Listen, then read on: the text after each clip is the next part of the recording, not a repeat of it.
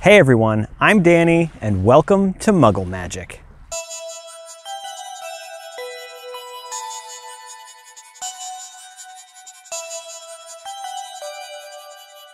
I'm on the beach for spring break, so I'm on vacation for the whole week here, but of course, I'm still gonna get a video out to you guys, at least one. So today we're gonna be making something that has been requested many times in the comments, and that is Ministry of Magic printables. And this is going to be a folder containing your entire Ministry of Magic file. So it's gonna be filled with a bunch of different documents that you can just print out pretty easily. Go ahead and check out the description box for a list of supplies that you'll need, as well as downloads to the free templates, and let's get started.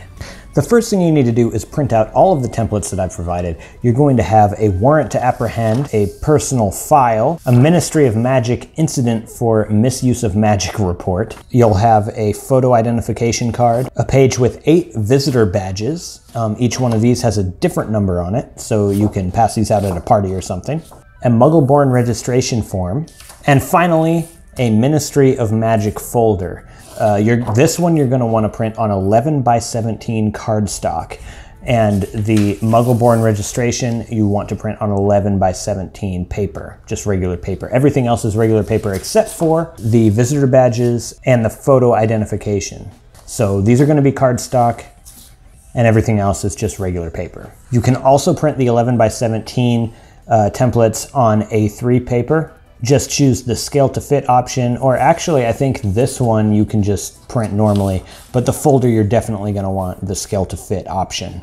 Now from here it's just a matter of cutting off all of the white space from around the templates, which should be easy because you can clearly see where the white is and where the color begins, but I've also included black cut lines which you can follow along when you cut them. To make it easier, you can cut the incident report, the personal file, and the warrant all at the same time.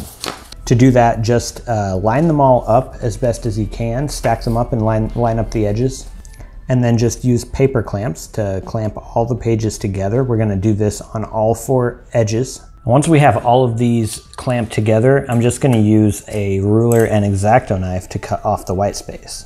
So just line the ruler up right here, follow along with your X-Acto knife, and the white edges should just cut right off. And let's go ahead and do this to cut all of the white space off of the templates.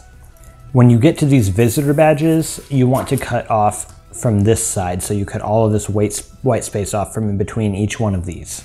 Now once we get to this point, you can cut this part off with just some scissors. And now once you have the folder cut out, you're just going to fold it in half.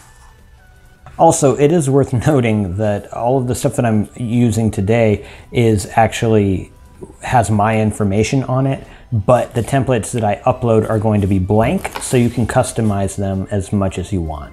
And that's pretty much it for the folder. With these visitor cards, we're just going to round the corners with a corner rounder.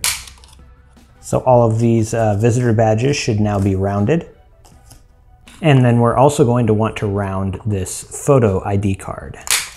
Now with the muggle-born registration, we just want to fold it 3 ways. So just fold it in thirds about right here, and then another fold right there. So it should end up just about like this. And then we also want to do a couple of folds on this warrant to apprehend. And that's basically right where these lines are. So we'll do one fold right about here, and then another fold right about there. And then we should have the warrant to apprehend. And now let's put all this together.